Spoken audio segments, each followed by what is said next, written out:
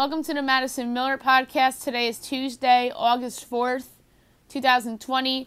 Today I'm going to recap yesterday's NHL games and look ahead to today's games in both the qualifying rounds and then the round robin. Same thing for NBA. Look back at yesterday's games, look ahead to today's games. Baseball, same thing. We'll talk about the baseball COVID situation.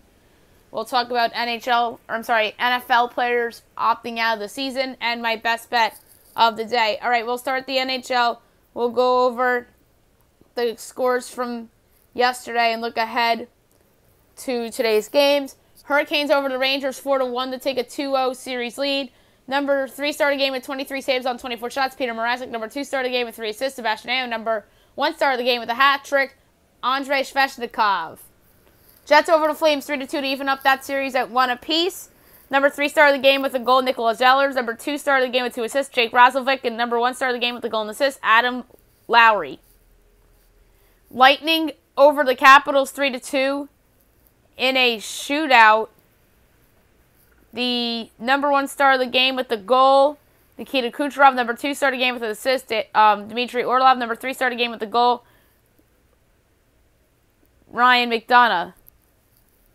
So, I didn't know that the round robin was doing shootouts. That makes a lot of sense because it's still technically regular season and it's for points. Pretty much. Golden Knights over the Stars 5-3. The number 3 started the game with 3 assists, Miro Heiskanen. Number 2 started the game with a goal and assist, Nate Schmidt. Number 1 started the game with a goal and assist, Mark Stone. Penguins over the Canadiens 3-1. The number 3 started the game with 26 saves on 27 shots, Matt Murray. Number 2 started the game with 35 saves on 37 shots, Carey Price. Number 1 started the game with 2 assists, Connor Sheary. Oilers over the Blackhawks 6-3 to even up that series at 1 apiece. Number 3 started the game with the goal and an assist, Slater Kokek. Number 2 started the game with 3 assists, Ryan Nugent-Hopkins. And number 1 started the game with a hat trick, Connor McDavid. Today's game's getting underway in just a few moments here on NBC. I said at 12 o'clock, you have the Panthers and the Islanders. Islanders up 1-0 in the series. I'm going to take the Florida Panthers here to win this game and even up the series at 2 apiece.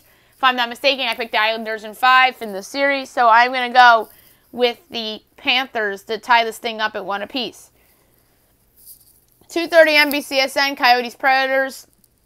Coyotes up 1-0. I'm going to go Nashville to even up the series at 1 apiece. They're the better team, better goalie.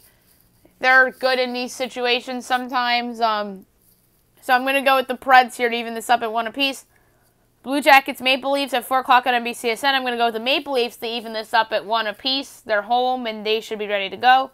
6:45 on NBCSN, you have the Flames and the Jets. That's a 1-1 series right now.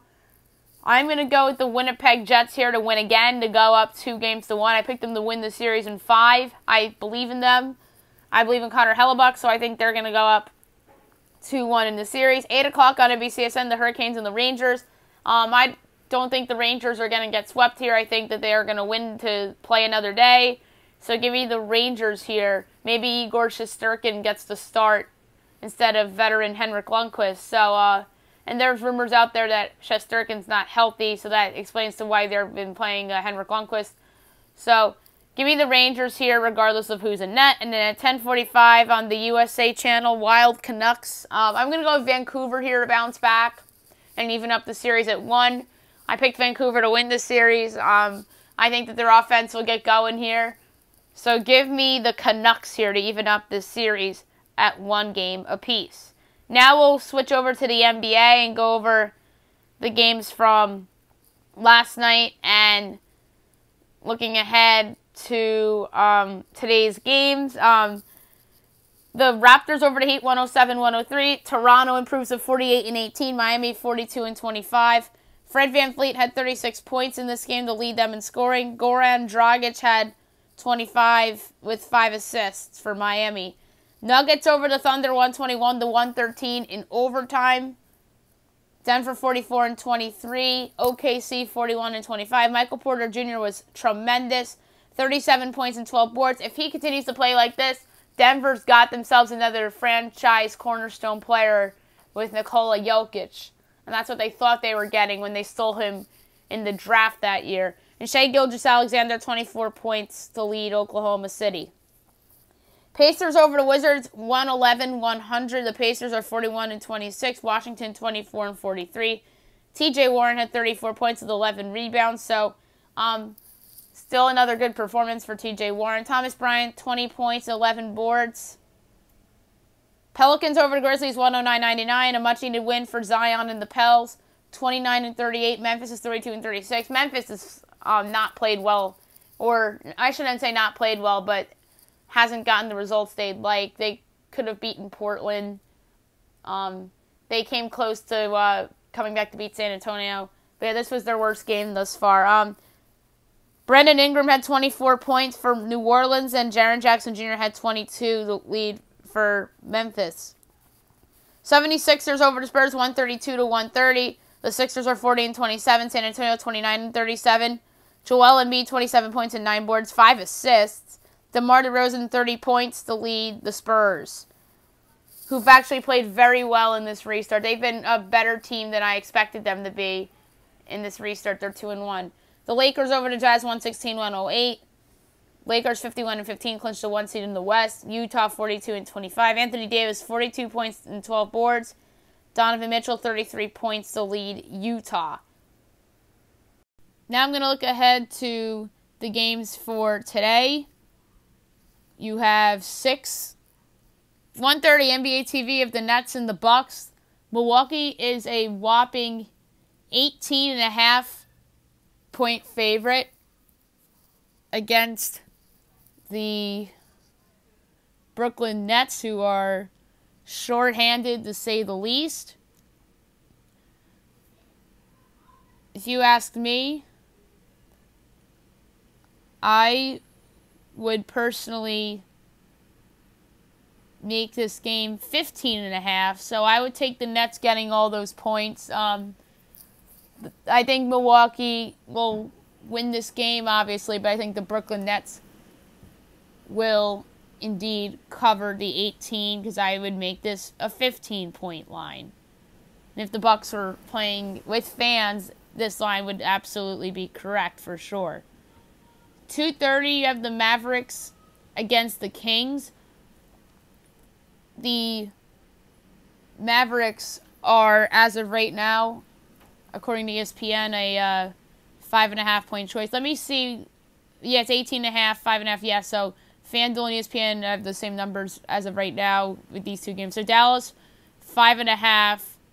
Me personally, I would make the Mavs a 6-point favorite. So this is close. So I'm not going to take the Mavs because I'm a half point under. What I do like, though, is the over 236.5. I really think that both of these teams are offensive juggernauts. I think that Porzingis will have another great game. I think that Luka Doncic will have another great game. So give me the Dallas Mavericks to win, but I like the over in this game. 4 o'clock on NBA TV, you have the Suns against the Clippers. The Clippers are 8.5 point favorites. I think that line is way off unless if somebody's injured that we don't know about. Lou Williams is out, so I would personally make this line without Lou Williams 10.5. And it is sitting at 8.5. So I think this is 2 points off. I like the Clippers minus 8.5 against the Suns. I think they'll blow them out. The Suns are due for some regression, right? I think this is it. If they had Lou Williams, I'd make this 11.5, but no Lou Williams. I have a 2-point edge with the Clippers here. So give me the Clippers minus 8.5 against the Suns. Orlando and Indiana. Orlando is a surprising 1.5 point favorite here. I'm sorry, this is the wrong line. I think Indiana should be minus 1.5. Even with Jonathan Isaacs, I think Indiana should have been favored, but not by much, by a half point with Isaacs. But with both teams' injuries, I had to adjust Orlando because of no Jonathan Isaacs. I think he's worth a point to the spread. So I'd make this 1.5 Indiana. So give me the Pacers plus 1.5. I think they win the game outright. So plus 102 on the money line as well. That's a really good value there for Indiana. 6:30 on TNT, you have the Celtics against the Heat. The Boston Celtics are 3-point favorites over the Miami Heat. I have this Boston by 2, unless if there's some injuries. So I'm 1 point off. I have a 1-point edge on the Miami Heat, but I'm not going to go there. I'm going to go to the total. I like the over here. I just think that both these teams are really good offensively. I think Bam Adebayo is going to have a big game against those weak Boston Celtics centers. So give me the over 220. I'm going to say the Celtics win, but I don't like that number at 3. So give me the over 220 in that game. And last but not least, 9 o'clock on TNT, you have the Rockets and the Trailblazers. The Rockets are 4-point favorites over the Blazers. Yet another line that is off by my estimations. I think the Rockets should be favored by 6.5. So not totally off. 2.5 point edge on the Rockets. So I'm going to lay the 4 with Houston. I know everyone and their darling loves the Blazers because they almost beat the Celtics and they beat the Grizzlies. I mean, the Blazers are very good. They have a legit shot at that 8 seed, in my opinion. I actually do think they're going to end up getting it, by the way, because of their experience and whatnot. But I think this number's short. James Harden and Russell Westbrook are arguably the best 2 players on the court in this game.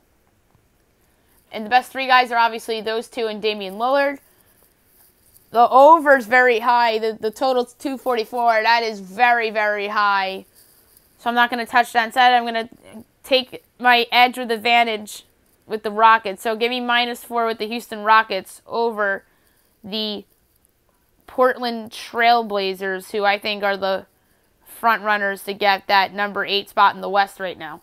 Now I'm going to go over my baseball results and look ahead to the games for today. You had the Reds over the Indians 3-2.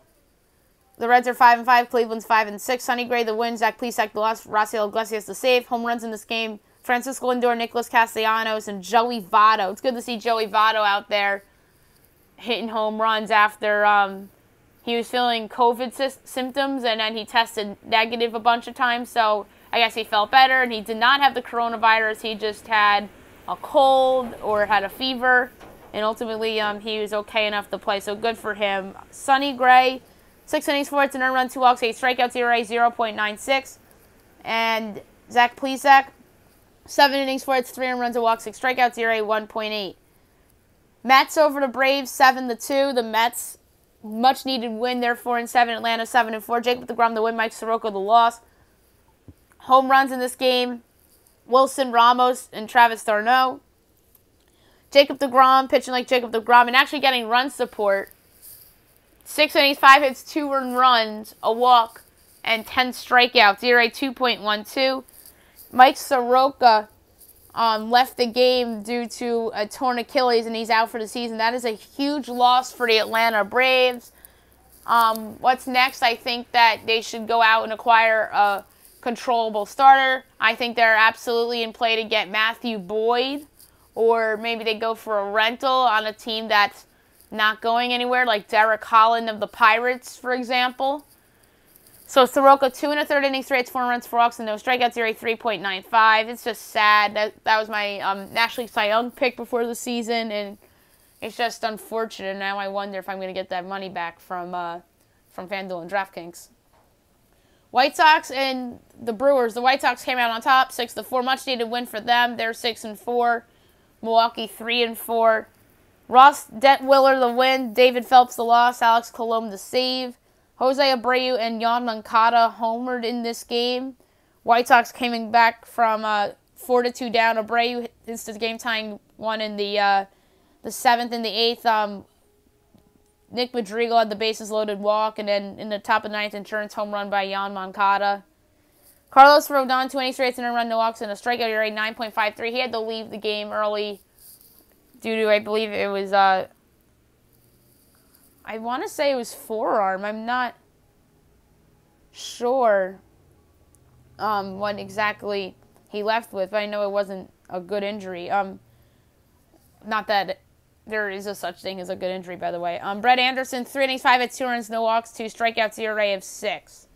Twins over the Pirates, 5-4. Good come from behind win for Minnesota. They're 8-2. Pittsburgh 2-8. Getting the win for the Twins is closer Taylor Rogers. The loss for Pittsburgh, Nick Birdy. Home runs in this game for the Pirates, Cole Tucker, and that's it. And this game ended on a walk-off single with the bases loaded. Bases loaded for Nelson Cruz. Derek Collin, 5 2/3, 4 hits, 4 runs, 2 walks, 5 strikeouts, ERA 4.76. And getting the start for Minnie was Lewis Thorpe. 4 innings, 3 hits, 3 runs, 4 walks, 3 strikeouts, ERA 3.12. Yankees over the Phillies, 6-3. The Yankees are 8-1. The Phillies are 1-3. Garrett Cole the win. Jake Arrieta the loss. Zach Britton the save. Home runs in this game: DJ LeMahieu, Jay Bruce, Brett Gardner, Giovanni Urshela. Garrett Cole, 6 innings, 5 hits, and a run, and walk, 4 strikeouts, ERA 2.55. Jake Arrieta, 5 innings, 7 hits, 3 runs, no walks, 4 strikeouts, ERA 5.4. The Cubs over the Royals, 2-0. The Cubs are 8-2. The Royals are 3-8. Alec Mills the win, Danny Duffy the loss, and getting the save for Chicago, Rowan Wick, who's their new closer after Craig Kimbrell has been a debacle as a Chicago Cub, period. And Chris Bryant had the lone homer in the game in the bottom of the 7th. The other run came on a sac fly by Javier Baez. Alec Mills, 7 innings, 3 hits, no runs, 3 walks, 4 strikeouts, ERA 1.38. Danny Duffy pitched well. 6 innings, 3 hits, and a run, 4 walks, 6 strikeouts, ERA 4.11. Rockies over the Giants, 7-6. The Rockies are 7-2. The Giants are 5-6. Getting the win, Jeff Hoffman. The loss for San Fran, Wandy Peralta, and the save for the Rocks, Jairo Diaz, who looks like he's their new closer. Home runs in this game for San Francisco: Chadwick Trump, Mike Yastrzemski, Alex Dickerson, and then for the Rockies, once they came back, Nolan Arenado and Chris Owings. And then San Francisco made it interesting in the 9th, but ultimately couldn't get it done. Padres over the Dodgers, 5-4. The Padres are 7-4. The Dodgers are 7-4. Chris Paddock the win. Brutal Graterol the loss. Kirby Yates the save. Home runs in this game: Jock Peterson, Trent Grisham, Will Myers, Fernando Tatis Jr., and Cody Bellinger in the top of the 9th to make it interesting. Chris Paddock, 6 innings, 5 hits, 3 runs, no walks, 5 strikeouts, ERA 2.65.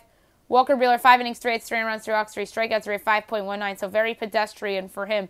Athletics over the Mariners, 11-1. Athletics 6-4. Mariners 4-7. Frankie Montas to win. Justice Sheffield the loss. Home runs in this game: Chris Davis, that was his first homer of the year, and that's it. Frankie Montas, 7 innings, 4 hits, an earned run, 4 walks, 9 strikeouts, ERA 2.25. Justice Sheffield, 4 2/3 innings, 4 hits, 4 runs, 2 walks, 5 strikeouts, ERA 9.39. Tigers Cardinals was postponed due to the Cardinals' COVID outbreak, which we'll talk about in a moment. So games that are postponed: Phillies Yankees due to the storm that's going on right now, Tropical Storm Isaias. So tomorrow the Phils and the Yankees will be playing a doubleheader straight in Philadelphia. The Yankees will be the home team in one of them, and then obviously the Phillies will be the home team in the other. 2 o'clock ESPN this afternoon, the Pirates and the Twins. Joe Musgrove and Jose Barrios. Musgrove 0-2 with a 4.76 whip of 1.32.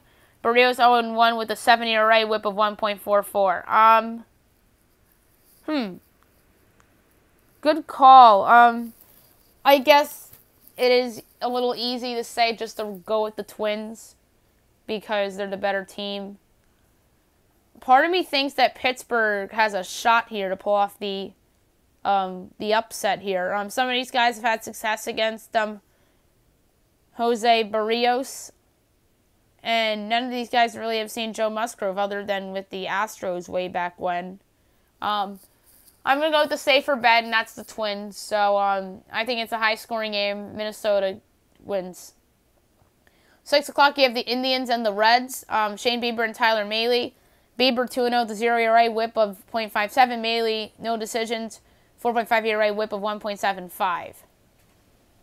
6:40, Rays hosting the Red Sox. Nathan Eovaldi and Charlie Morton. Eovaldi 1-0 with a 2.45, whip of 1.36. Charlie Morton 0-1 with an 8 ERA, whip of 1.67.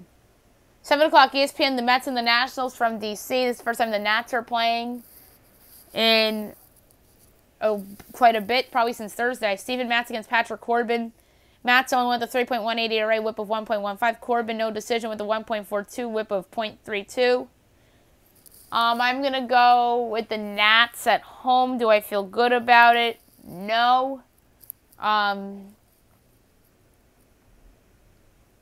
The lineups against the respective pitchers aren't out yet due to the fact that this is a night game, so the Mets and the Nats have not released their lineups yet. I'm going to go with the safe bet, and that's the Nats. I'm going to say it's a close game. Mets bullpen blows it late.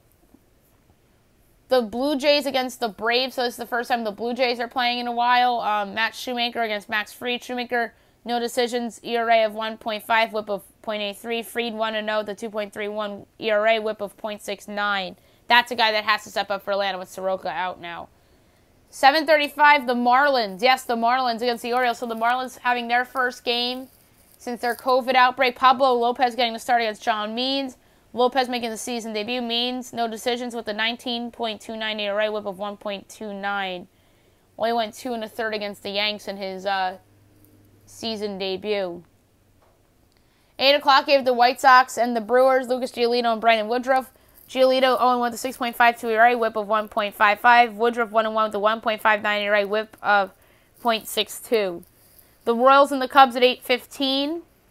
Brady Singer against Kyle Hendricks. Singer, no decisions with a 3.6 ERA, whip of 1.2. Hendricks 1-1 with a 4.05 ERA, whip of .9. So that's a good pitching matchup there, by the way. 8:40, the Giants and the Rockies. Kevin Gausman against German Marquez.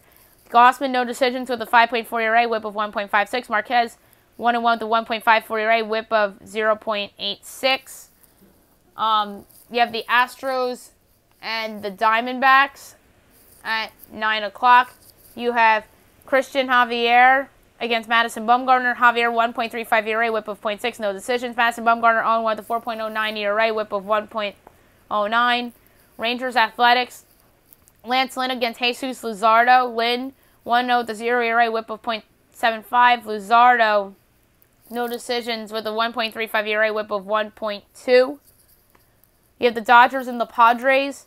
Dustin May against Dinelson Lamet. May 0-0, so no decisions with the 2.35 ERA, whip of 1.57. Lamet, 1-0 with the 1.8 ERA, whip of 1.4. And 10 o'clock on ESPN, you have the Angels and the Mariners. Andrew Heaney against Justin Dunn. Heaney, no decisions with the 2.79 ERA, whip of .83. And Dunn, no decisions with the 6 ERA, whip of 1.33. Last week, I took the Mariners in an upset over the Angels. I'm going to do it again. Justin Dunn, I think, will have a better start than last time. Although Dunn wasn't the reason the Mariners won that game. The Mariners won that game because of their offense. And it was against Andrew Heaney, too, ironically enough. So the same pitching matchup on ESPN as last week. I'm going to go with the Mariners. They're home this time, and they're a huge underdog. The Angels are listed as minus 200 favorites, and the Mariners on the money line are plus 176. That's good value for the Seattle Mariners, so I'm going to take them as an underdog here against the Angels yet again. Now I'm going to talk about the COVID situation in Major League Baseball. Obviously, the Marlins return tonight, and they have no new positives, so that is such good news for the Marlins, who are playing for the first time since last Sunday, which was July, I want to say, 26th. And that is such good news. And meanwhile, the St. Louis Cardinals came out with a statement of their own not long ago. So the St. Louis Cardinals today have acknowledged that the following 6 players tested positive for COVID-19. Yadier Molina, Paul DeJong, Edmundo Sosa, Rangel Reveo, and pitchers Junior Hernandez and Cody Whitley. All 6 individuals made the decision to grant permission and are released to inform this information. And Yadier Molina, obviously, in the statement says that he wants to come back and play, which is the right. I know it's the person's decision, but it's like the right attitude to have if you really want to come back and play, like Molina. That is the attitude you want to have if you want to come back. But I completely understand if somebody had opted out due to the outbreak here. So those players tested positive. DeYoung made a statement as well. So their series against the Tigers was postponed. And if they have a couple negatives in a row, like how Philly and Miami did, maybe we'll see them play on Friday night at home against the Chicago Cubs. And then we would have all 30 teams potentially in action on Friday. So we shall see. And the Cardinals, if they are to return on Friday, I don't think that they would have Molina or DeYoung. So those are the really 2 relevant players that tested positive. Junior Hernandez is a young pitcher in their system that is supposedly going to be really good. So thoughts and prayers to those 6 players, obviously. But Molina and DeYoung are the 2 that they could very well be without once they come back from their COVID hiatus. And speaking of COVID hiatuses and opting out, NFL players have opted out left and right. Some of them big names, others have not. The deadline for opt-outs is Thursday. A couple more people have opted out. Buffalo Bills corner E.J. Gaines among them. We talked about Eddie Goldman already. Geronimo Allison of the Lions, the wide receiver. He would have been their number 3 receiver. He was a Packers cast-off guy that caught some big passes from Aaron Rodgers. Packers receiver Devin Funchess, so that's a big blow for Rodgers and the Packers. They're relying on him to be their number 2 or 3 receiver this year.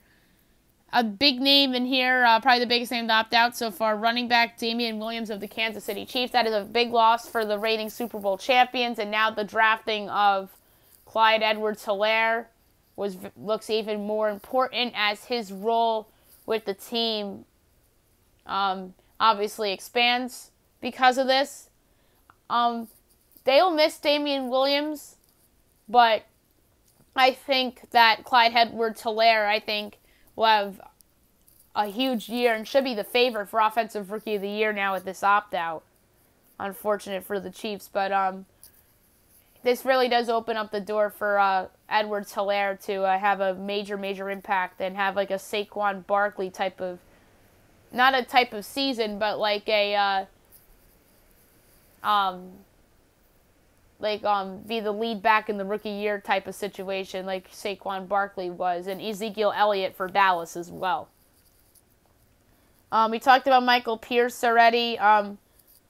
So the Patriots have a lot of guys opting out. We talked about Dante Hightower, Patrick Chung, and Marcus Cannon. Those 3 guys are very important to them.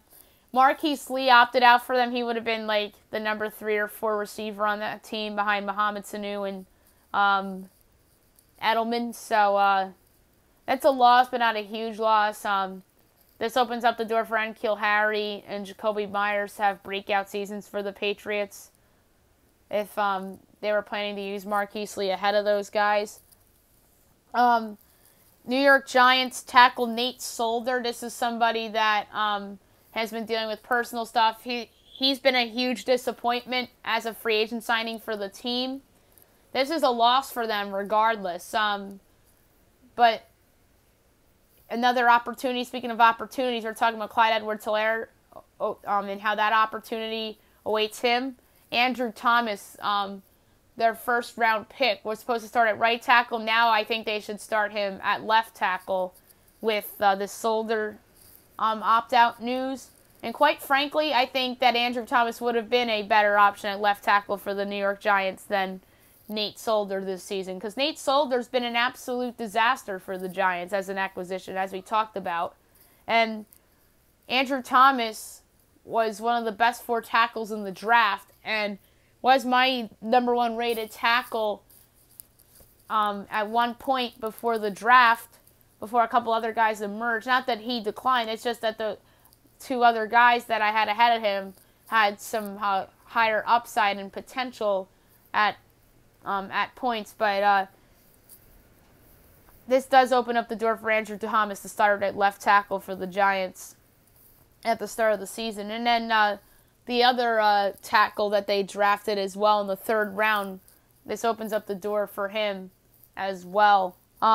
C.J. Mosley of the New York Jets, that's another free agent flop right there with the Jets. He gets injured in his first game as a Jet, and then he's out for the season, and then now he opts out. So that's another free agent bust in New York. This time with the Jets we're talking about with C.J. Mosley. But again, we talked about the trading of Jamal Adams. Now Mosley opts out. Now that defense is decimated. They have a bad offensive line to begin with. But let's face it, the Jets to have success depends on Sam Darnold making a monster leap into, not like a huge leap, but he could have like a somewhat leap. Not like the Lamar Jackson leap. I'm trying to think of like a good comparison of a leap for Darnold to make for the Jets to be a force in the AFC. Maybe like a little bit better than what Josh Allen did last year. Josh Allen, I think, is obviously better than Sam Darnold right now, but Josh Allen has more talent around him than Sam Darnold, and that's part of why Josh Allen made the playoffs last year. So maybe like somewhat of the Josh Allen leap, but obviously a bigger leap than Josh Allen, but not as big as a leap as Lamar Jackson for Sam Darnold. And then Eagles wide receiver Marquise Goodwin, we talked about. Seattle guard Chance Warmack. I think that's a loss for them. Good veteran. Maybe they signed somebody. And then Larry Warford, the free agent guard, opted out. I thought that could have been a huge pickup for somebody, but it just stinks because he's a really good guard. And it's just unfortunate that he was cut in the offseason. And then Anthony McKinney of the Tennessee Titans, a rookie offensive lineman for them. But I know they're banking on their first-round pick, Isaiah Wilson, to be a starter immediately for them. Now I'm going to do my best bet of the day, brought to you by FanDuel. I am going to go to the NBA. I alluded to this a couple of minutes ago. I'm going to take the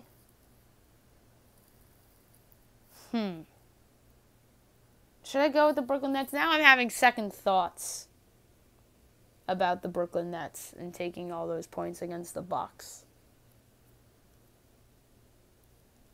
You know what I'm going to do? I'm going to take Brooklyn getting the 18.5. Maybe they lose by 17 and I get the cover. I think that is realistic. So I'm going to stick with my guns. I'm going to go with the Brooklyn Nets getting the 18.5. That's a lot of points against the Milwaukee Bucks for my best bet of the day. That's it for the show today. I'll be back tomorrow recapping all the NBA, NHL, and Major League Baseball stuff. I'll have an update for the Major League Baseball COVID situation with the Cardinals. If any other NFL players opt out, we'll talk about it on the show as well. And I'll give you a pick for the PGA Championship coming up this weekend as well. Hope you guys have a great day, everyone.